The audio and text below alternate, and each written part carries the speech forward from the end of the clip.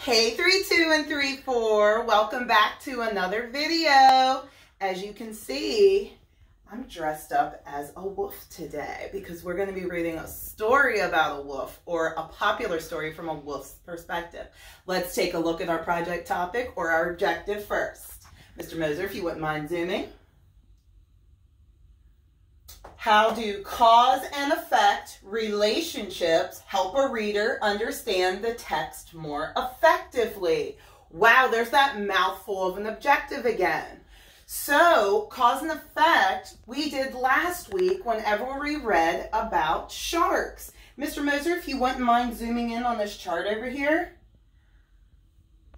We talked about the cause and the effect, and Mrs. Moser has a song for that. So Mrs. Moser is going to go ahead and quickly review our cause and effect song so it's fresh in your mind. And then whenever we go over our cause and effect chart today, I'll do it again. Okay, it goes like this. Cause and effect, cause and effect, cause and effect, cause and effect, cause and effect.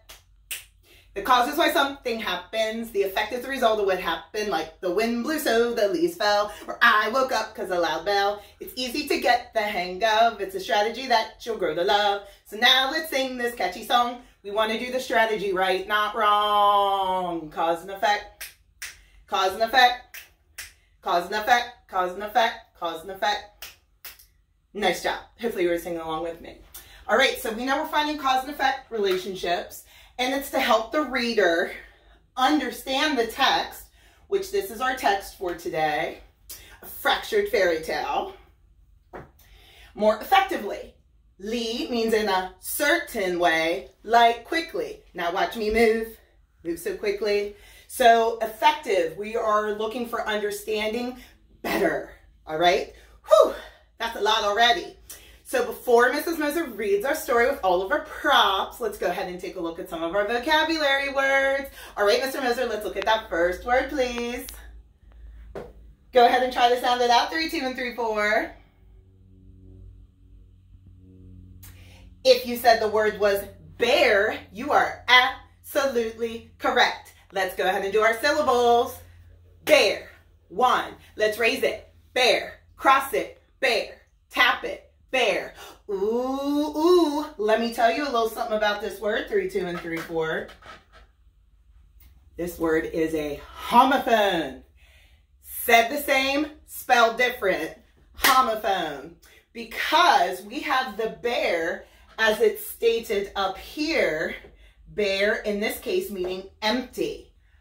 But guess what, 3-2 and 3-4? We also have a different spelling of bear. B-E-A-R, like a bear in the woods. Okay, so we had that bear as well, like an animal, okay? But in this case, and how it's used in our story today, something is going to be empty, or there's nothing left. So when we see the word bear, we're using it to describe something. So let's think about that for a minute. Do you think this word is a noun, person, place, or thing? Something you can touch. A verb, an action, something you can do, or an adjective, a descriptive word, using all of your senses. Take a couple seconds and think about that.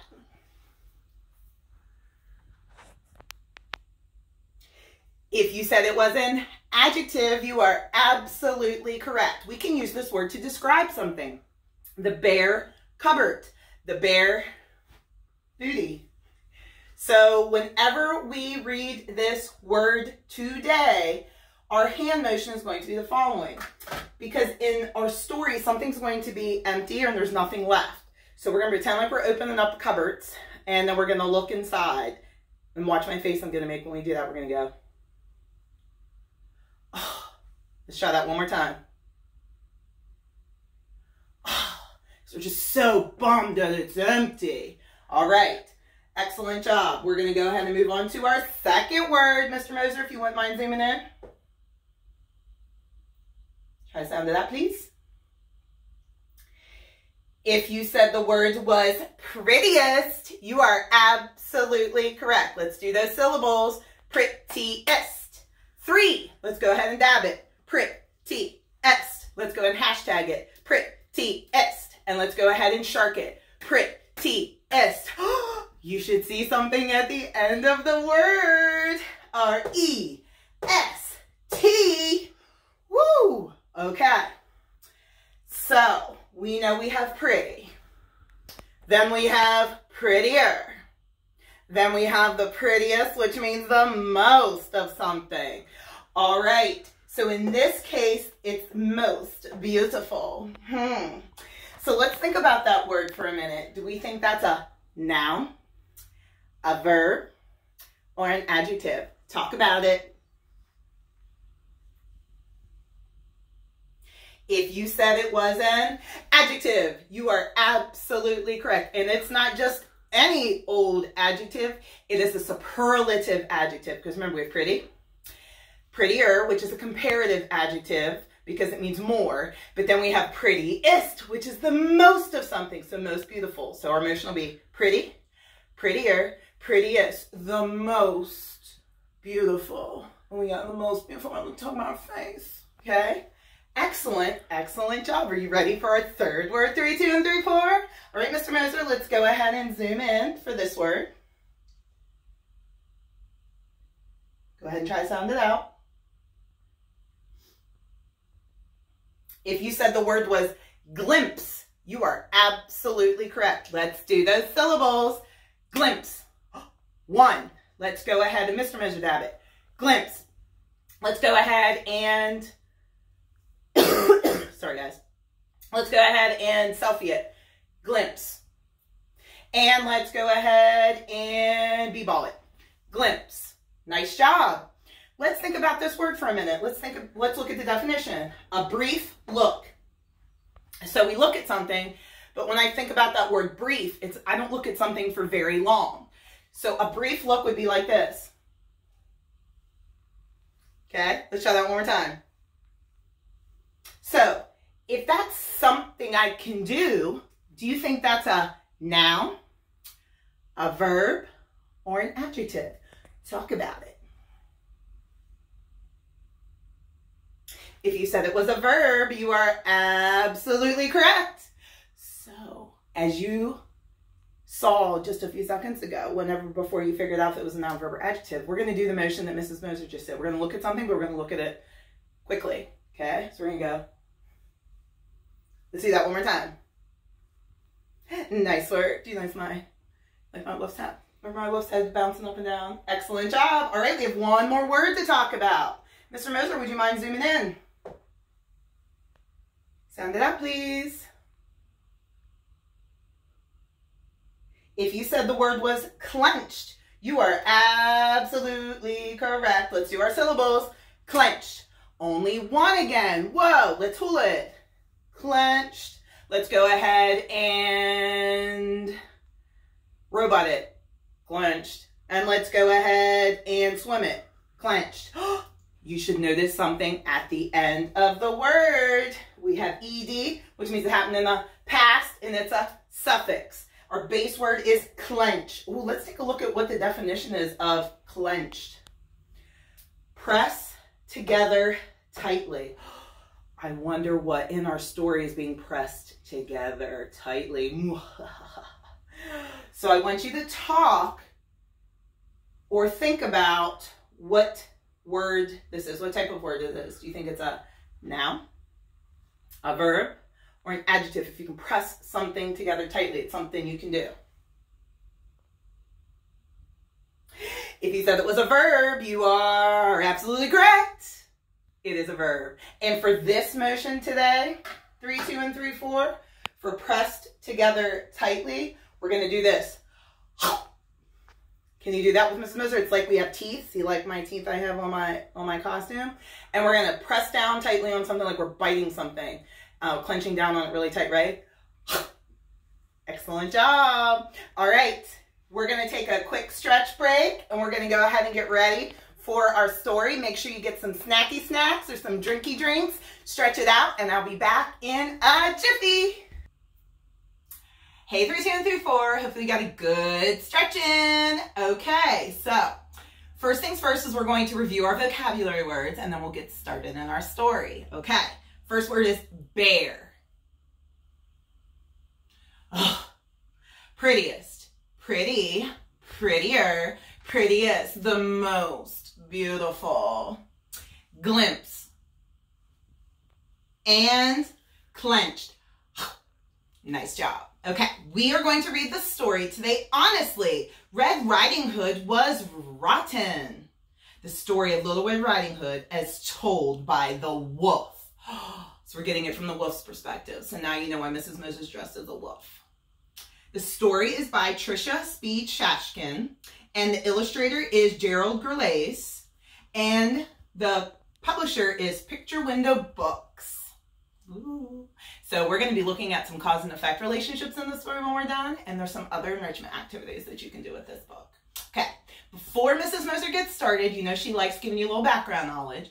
I did want you to know that I thought about the Little Red Riding Hood. Wonder how long that story has been around, because this is a fairy tale that we know, and it's something that's been passed down, and this type of story is called a fractured fairy tale. It's just like a piece of it, and it's told from a different perspective.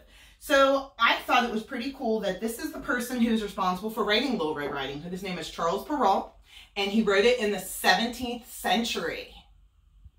So a very, very long time ago. And you know how I always love to think about where he's from and where Little Red Riding Hood was first talked about and where he got his ideas from. And actually, he is from France. So we have our map of Europe, and Mrs. Moser went ahead and circled where France is on the map. So that way you know where it originated. Okay, let's go ahead and get started on our story. I've got lots of props, lots of things. So here we go. Chomp, chomp! OMG, 3, 2, and 3, 4. We are already starting with onomatopoeia. Onomatopoeia. Sound words. Crash, bang, pow. O-N-O-M-A-T-O-P-O-E-I-A.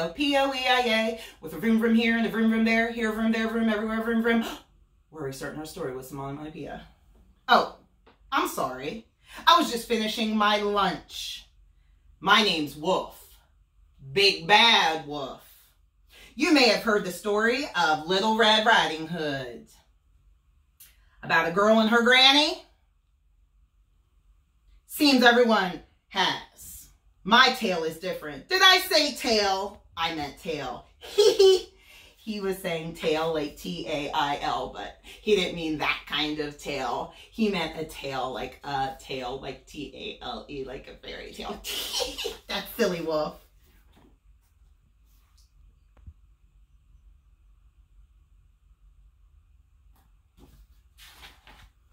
Once upon a time, I ran out of food. Completely. The cupboards were bare.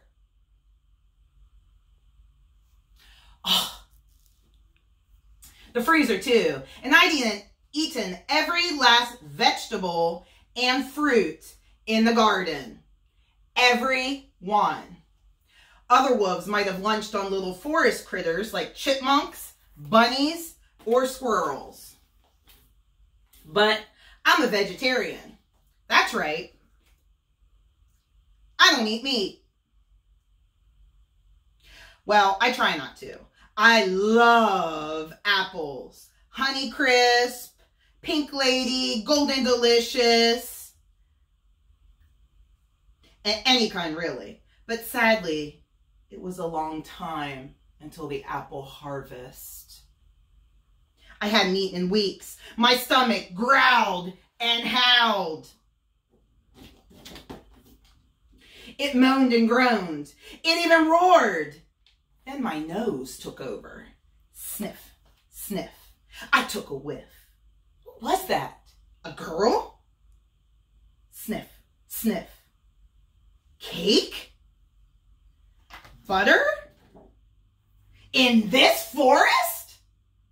I had to investigate.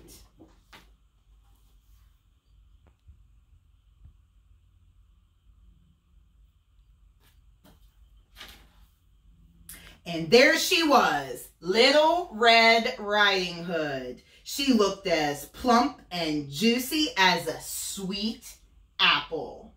Little Red waved her cape. "Isn't it pretty?" she said. "Yeah, I I said. Aren't I pretty? She said. Was she admiring herself in that puddle? With this cape, she said, I'm even prettier than usual. Pretty, prettier, more beautiful. Boy, someone sure was full of herself. My stomach growled. Me hungry.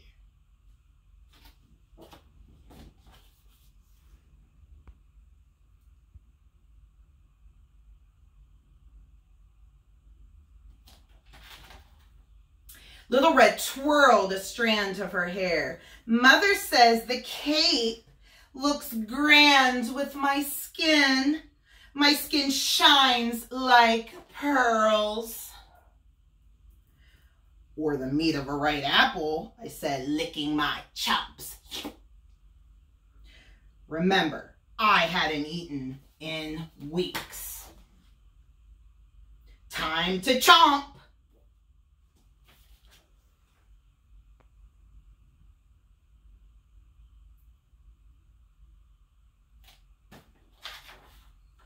But Little Red said, I can't wait until Granny sees how pretty I am today.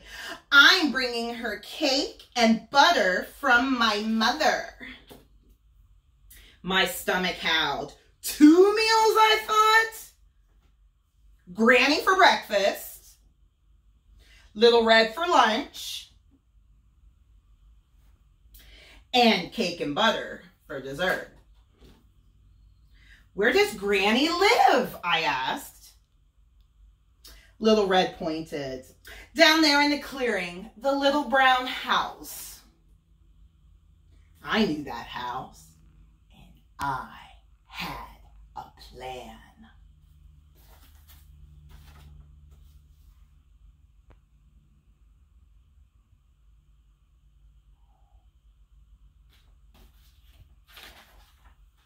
Let's play a game, I said. Little Red smiled. I'm awesome at games. I bet you are, I said. You take this path, and I'll take that path. And let's see who arrives at Granny's first. I will, she said. I'm the prettiest and the fastest. Pretty, prettier, prettiest, the most beautiful. My stomach moaned. Before it groaned, I ran. No one knows the forest like I do. I chose the shorter path.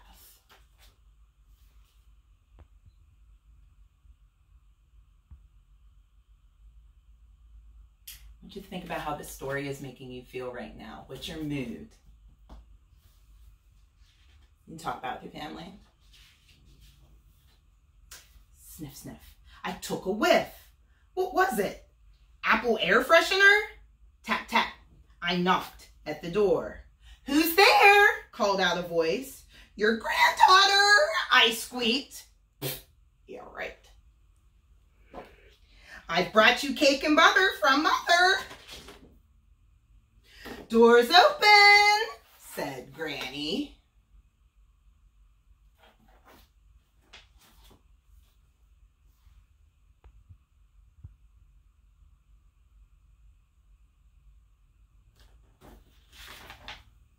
Granny tugged at her nightcap. Green, she said, isn't it pretty? Pretty like a green Granny Smith apple, I thought. Aren't I pretty?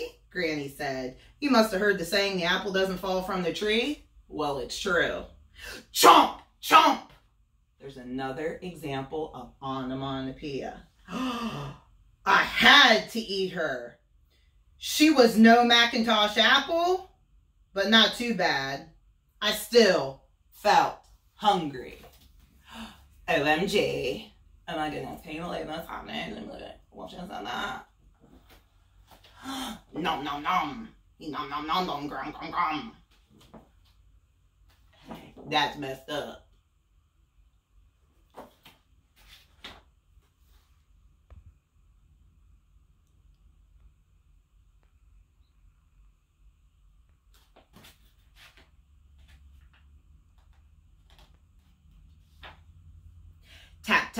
Little Red knocked on the door. Who's there? I crawled out, crawling in Granny's bed. Your granddaughter, Little Red said. I brought you cake and butter from Mother. Doors open, I said. Lies and freshly baked lies.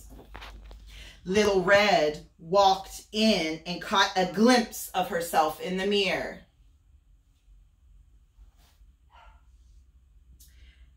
Isn't my cake pretty, Granny? She said. Aren't I pretty? I clenched my teeth.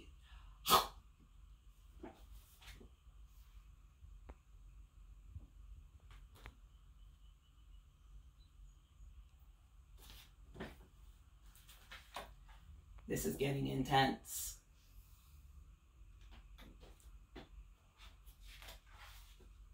Granny, Little Red said, what deep dark eyes I have. I said, the color of apple seeds. Granny, she said, what perfect ears I have. I said, shaped like sharply cut apple slices. Granny, she said, what pretty red lips I have. I said, like a red delicious. Granny, she said, what lovely skin I have.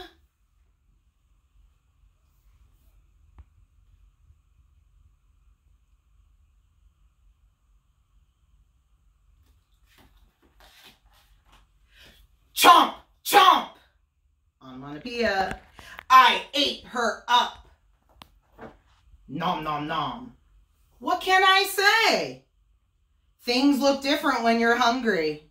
She was no Fuji or Crispin apple, but she was better than nothing. In fact, to be honest, she was a bit rotten. Plus, I got dessert. The end. OMG. So now, the wolf was stuffed after eating all that stuff. All right, 3, 2, and 3, 4. I want you to think about what do you think would be another good title for this story. I also want you to think about what would be a good character trait to describe Little Red and the wolf. And I'm going to be back in a jiffy. I'm going to show you what our activities are that you can do for this week and next week. Okay? Bye. Be right back. Hey guys, so I want to talk to you about some enrichment activities that you can do. First things first, before, like I said at the beginning, I'm going to review our cause and effect song, and then I'm going to show you what you can do with the cause and effect this week. Cause and effect, cause and effect, cause and effect, cause and effect, cause and effect. The cause is why something happened. The effect is the result of what happened, like the wind blew so the leaves fell, or I woke up because a loud bell. It's easy to get the hang of. It's a strategy that you'll grow to love. So now let's sing this catchy song. We want to do the strategy right, not wrong. Cause and effect, cause and effect, cause and effect, cause and effect, cause and effect. Nice job. Okay, I have a cause and effect chart over here. This is one of the enrichment projects that you can do. We have the cause, which is the why, and the effect is the result of what happened. So I had on our graphic organizer 2 things for you to fill out. First things first, Mr. Moser, can you make sure that you're zoomed in? The first thing says, Wolf hadn't eaten in weeks. So what was the result of him not eating in weeks?